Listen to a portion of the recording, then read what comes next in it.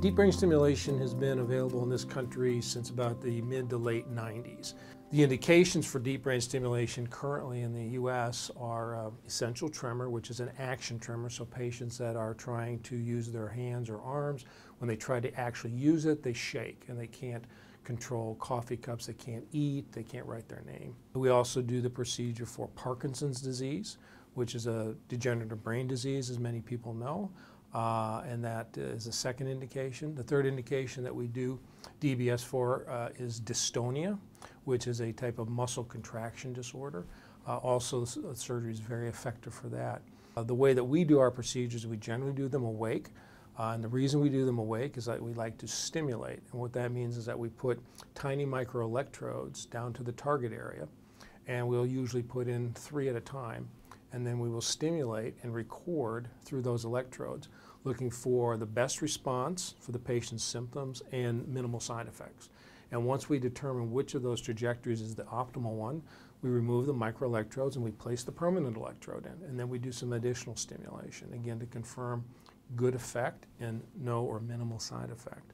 One of the new exciting things we're doing here at Mayo Clinic with our DBS program is we're using segmented leads. Biggest advantage right now of the segmented lead is the ability to be able to have an asymmetric current that allows you to stimulate at the precise spot you want to stimulate, but only stimulate the part at that location you want to stimulate. So I can stimulate laterally and get great response, but I don't have to stimulate medially and stimulate a structure that gives the patient side effects we don't want.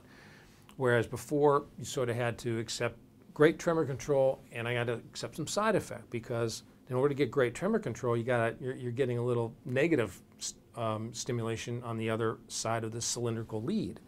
The segmented lead is a great advance for that. Most patients actually tolerate the procedure very well, despite the fact that it's awake. They're being asked questions, they're being asked to do certain activities so that we can test them. The device, once it's implanted, is then connected to a power pack or a battery, something similar to this.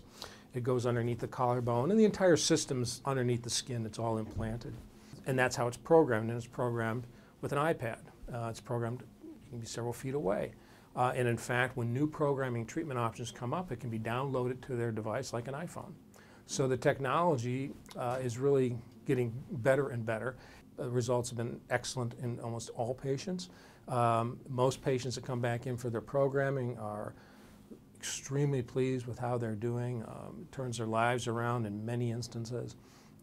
It is difficult sometimes for patients to go through this, because some of them have a progressive disease, and you know, they've been through a lot, and it can be a little rough on them. But once you come out the other side after the procedure's done and they've recovered, I have not had any patient so far said they wish they didn't do it.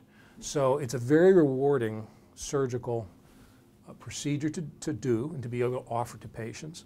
So it's a very exciting time for this field. It continues to grow dramatically, and I think that Mayo Clinic is on the forefront in terms both of participating in trials and experimental trials in terms of volume of patients that we are able to do at all 3 of our sites. So it's a very exciting time for deep brain stimulation.